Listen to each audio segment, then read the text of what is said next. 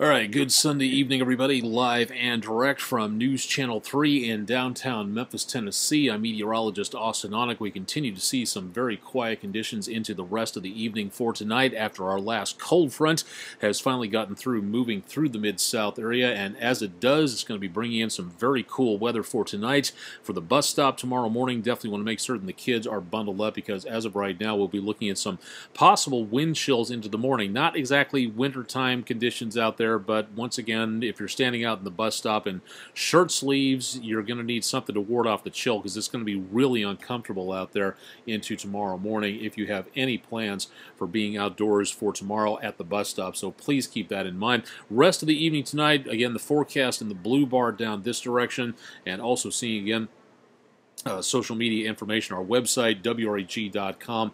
Currently above that at our weather section for more details as to what's going on there. Coming up in just a little bit, we've got a hurricane about ready to strike Ireland. We haven't seen that happen in quite some time. We'll be looking again for a little bit more information about that from the National Hurricane Center. We've got, again, that earthquake that happened into the area this morning, a 3.7. We'll talk about that coming up here in just a little bit. And we'll also take a look at your forecast questions as we round out the middle part of the mid-weekend of October 2017, where we finally got back to seeing a little bit more like milder conditions across much of the Mid-South area. Welcome to everybody for joining us on Facebook tonight. Got questions about the forecast or weather reports around the Mid-South? Drop them into the comments section. We'd love to see what the weather is like where you are located for this evening. Germantown City Hall cam, a little bit on the hazy side for this evening.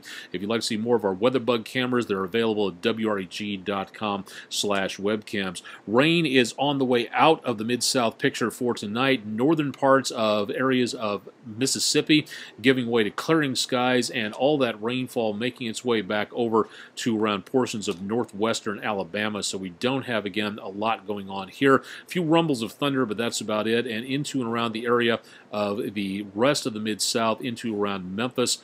Let me bring this up full screen so everybody on Facebook can see more about this. Rest of the area, again, showing little, if anything, in the way of rainfall moving its way into the picture as we have very dry air in place across much of the area. If you're just joining us on Periscope and Twitter, thanks a lot for joining us on our social media networks for tonight. If you got questions about the forecast, drop them into the comments section on Periscope and Twitter. We'd love to be able to give you more information about what we're looking at here in the Mid-South area. Let's go ahead and take a look and see what was going on today. We did have, again, a lot of questions about what was going on with the earthquake this morning. Fortunately, it was the only one that actually happened. The one we're looking at here, that red dot just to the south and east of Manila, Arkansas, about maybe 10 miles down, and again just outside the area of Manila, Arkansas. This was a 3.7, happened at about 5:16 this morning, and it was felt all the way across the Mid-South area. And if you would like to participate in helping the scientists learn a little bit more about where and when and how much this thing was felt, as you can see in the maps taking place right here, this again gives you an idea as to who felt it, where, and how much. This is a Did You Feel It map from the United States Geological Survey and from the Center for Earthquake Research and Information at the University of Memphis. This gives you an idea as to where the heaviest amount of shake reports were felt. No damage, no injuries, anything like that. And the main reason this has been such a big deal is because of the fact that this was the biggest earthquake that we have had in the News Channel 3 viewing area for at least the last couple of years, somewhere in there. Grady Bennett from Berkeley, 62 and comfortable, very good. Marilyn Pang, welcome from the Senatobia area around the Mid-South. Check in on Periscope and Facebook if you have any questions. Be glad to have you along for the ride, answering about what we can. Now, here's the thing. If you felt something out of this, and if you did, that's great. If you'd like to tell the United States Geological Survey and SERI about this, go to our weather section at WREG.com/weather. Scroll down beneath the forecast page on WREG.com/weather. You'll see the graphic entitled Mid-South Earthquakes, and you'll also go down a little bit further than that to the Did You Feel It section, and that's where you can click this link and it'll take you directly to the comments section about what you felt, where, and when. This is all you have to do is click on that felt report. What did you feel? Tell us, what did you feel? Did you feel anything? Where were you? Were you asleep? Was anybody else affected? Describe the shaking that went on. Was there any damage? How did you respond? All that information can come in very, very handy to seismologists. It's called citizen science, and it's a way for you to participate in what goes on in scientific studies. You don't need a PhD to perform scientific research, and you can help on this by getting information about this and into the right hands. And again, that's available at WREG.com/weather. Scroll down beneath the video forecast page, and you'll have the information right there. Tracy Hodges Roberts shaking the bed in South Haven. A lot of people reporting a lot of things like that from early this morning at about 5:15, 5:16 in the morning. Lasted for less than a minute and was just powerful enough for everybody to see that. But tons of information available if you'd like to know more about that. Again, it's all available at our website, WREG.com/weather. Temperatures across the Mid-South, again, things are much cooler than what they were about maybe just 6 hours ago as we see that warm air, 70s into portions of Alabama, Jasper, Alabama at the lower 70s, mid to upper 70s down toward Montgomery and around Birmingham, and you can quite clearly see where that temperature delineation difference is right back across Alabama. That's the cold front making its way back on toward the south and to the east. So some very cool numbers out there finally, and getting into some nicer conditions out across much of the Mid-South into tonight. But it will be brisk in the morning. We'll talk about that coming up here in just a little while. Here's the view from Ireland, taking a look at Talbot Street in Dublin, Ireland. Not a lot going on. We do have, again, a little bit of wind and rainfall. This one available from the Weather Call Ireland network.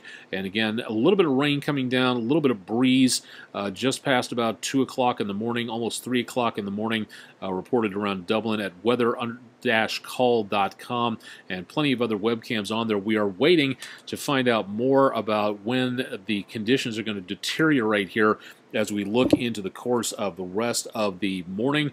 By the time the sun comes up, conditions may be deteriorating pretty rapidly as Ophelia, almost on the farthest edge of the National Hurricane Center's boundary, continues to make its way back toward the north and east, and it is still, even though it is way out of the tropics, a Category 1 hurricane. So this thing is still possibly going to hit Ireland as a hurricane sometime tomorrow morning, southwest Ireland.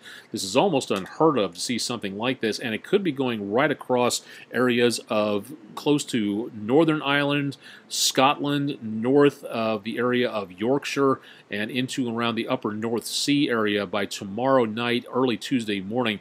Still is a tropical storm with some very breezy winds, so we could see some damage out of this, and we'll be watching this carefully to see what goes on. So absolutely incredible to see this going on through this particular area. So more information on that as we go throughout the next couple of days. Only thing we have in the tropics is beyond this. Let me get the lights settled down for our Facebook viewers. Looking at a new disturbance. Well, not new, it's been there for a little while, but it may be making its way over and around the area close to the outer Bahamas, the eastern Bahamas, and heading back to the north and to the west. Now, it doesn't show much promise, 40% maybe development possibility on this, but it still shows the potential of curving up between the eastern United States and back into around the area of Bermuda, and again, maybe about a 40% chance of anything developing out of this as we go into the course of the next couple of days. So if you have any plans for travel out there, this could be something that we are going to be watching out there to see what goes on, but it does not seem to be a big threat to us, and nothing at this time either going on in the Gulf of Mexico, so that is really good news at this point in time, so good news on that. The storm system, again, getting a lot more lopsided. Ophelia, just to the southwest of Ireland, getting very close, very wrapped up in itself, but still a lot of very powerful winds in that storm. Starting to dry out on the southeast quarter a little bit, thanks in part to some of that drier, sandier air coming up from off of Africa, so that may help to degrade it by just a little bit, but we still have a long way to go before this thing is totally burned out in the next few days. News Channel 3 Weather Center and the Mid-South, according to the National Weather Service, showing no problems in the next few days. Hazardous weather not showing a problem. Very low potential of anything happening as high pressure reasserts itself across much of the area, giving us sunny skies. Next storm system is still several days away at best, so we're just not really seeing too much of anything else into the area just yet, at least until high pressure begins to break things down by just a little bit here. So not doing too bad into the area for now, but in the next several days that could change a bit. Let's talk about tonight and into early tomorrow morning. We'll be seeing again temperatures rather on the brisk side out there. Low temperatures tonight, lower to mid 40s north of I-40 around the metro area, upper 40s to around lower 50s. Likewise into northern Mississippi, into and around the area for tomorrow morning. Bozo, Woolfolk, yeah, a bit on the brisk side tomorrow morning in Senatobia. You're probably going to be in the upper 40s to lower 50s in that location, and the rest of the Mid-South seeing some pretty cold conditions. Now, that's bad enough in and of itself. Look at the winds tomorrow morning, about 5 to 10 miles per hour, which means the wind chills tomorrow could be back into the lower 40s for areas along and north of I-40. South of I-40 in the metro area, wind chills could be back into the mid to upper 40s to lower 50s. And Bobby Midget checking in with Talkback Live. Very good to see you on there, sir. Time changing October 23rd, 8 a.m. to 10 a.m. on AM 730. I'll have to adjust my graphics on that. Thank you very much for letting us all know on that. Into Monday, temperatures back in the high 60s to right about 70 degrees. Very comfortable out there for tomorrow. Winds will be a little breezy, gusting to around 10 to 15 miles per hour.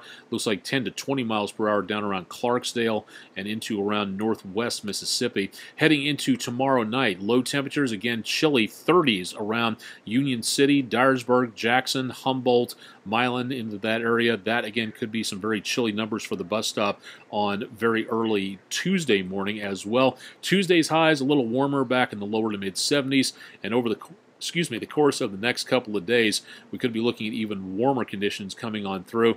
It doesn't look like we're going to be cooling off specifically anytime soon. It will be quite pleasant coming up as we get into the course of the next few days. 7-day forecast available at WREG.com/weather. Right after this weekend, our next best chance of rain will be coming up next Monday. That'll be the best opportunity that we've got for anything involving rainfall at this time, and that's really going to be about all that we see into much of the Mid-South area. More on my forecast available at my Facebook page. It is National Grouch Day.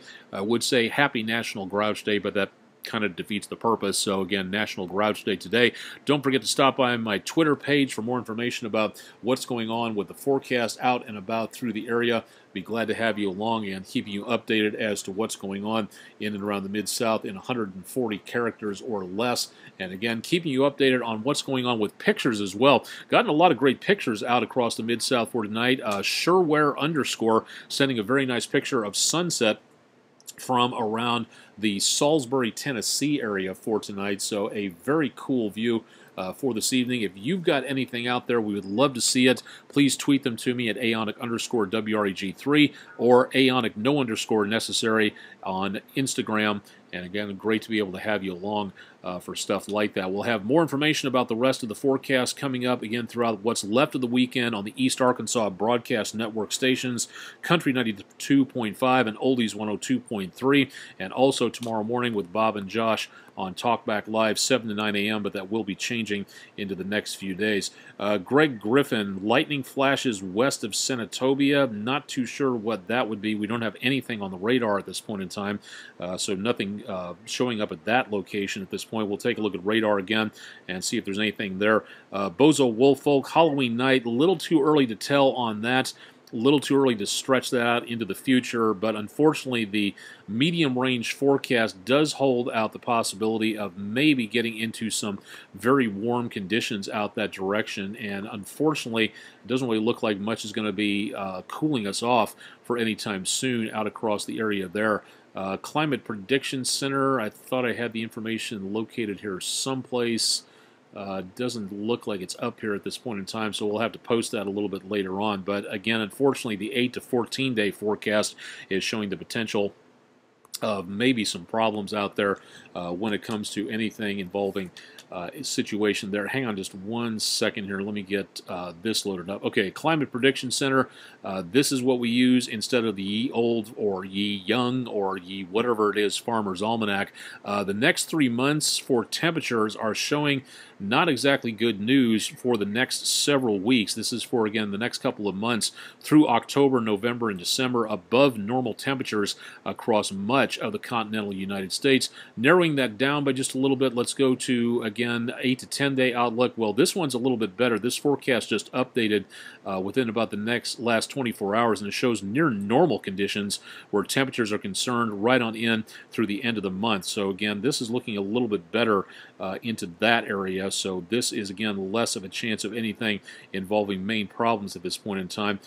David Howell, yeah, we just got information about that in the newsroom. We'll be monitoring more on that coming up on the late edition of News Channel 3 at 10. If you'd like to see more about this, Climate Prediction Center, great place to go to for tons of information in regards to what's going on with the forecast, and that's all available at cpc.ncep.noaa.gov, or just go to noaa.gov and they'll have tons of information about how you can get to that particular location, including information about the wildfires out west. Tons of information available there. So far, again, no indications of anything going on with extra earthquakes. Let's hope it stays that way, and so far looking very quiet into the forecast for us here in the Mid-South area for the course of the evening tonight. Chilly tomorrow morning, so make certain the kids are bundled up before they hit the bus stop. We'll be on a little late tonight. NFL football wrapped up about a half an hour after 6 p.m., so we'll be on somewhere around 10:30 tonight with the late edition, excuse me, of News Channel 3 at 10, so be sure to join us for that. And also Todd Demers will have more on your forecast coming up throughout the area into around tomorrow morning, starting bright and early on News Channel 3 Daybreak. Questions, concerns, anything here that you would like to see but I didn't cover, let me know. I would love to know more about what you would like to see on here as your weathercast here on Facebook, Twitter, and Instagram on Weather Overtime, so please let me know. Blue bar right up there where it says Austen.Onek at WREG.com. Please let me know about what you'd like to see on here, and we'll adapt it and focus on that if we have time, depending on what's going on with the weather, and would love to have you coming back for this. And also feel free to share this around social media as well so that everybody knows what's going on in the Mid-South. I got to get ready for the News Channel 3 late edition show, so stay tuned for more on that coming up in just about maybe a little bit over an hour and a half, and stay tuned for more with News Channel 3 on air and online throughout what's left of the weekend and all through next week. Thanks for joining us for our exclusive video weather blog, Weather Overtime, for Sunday evening.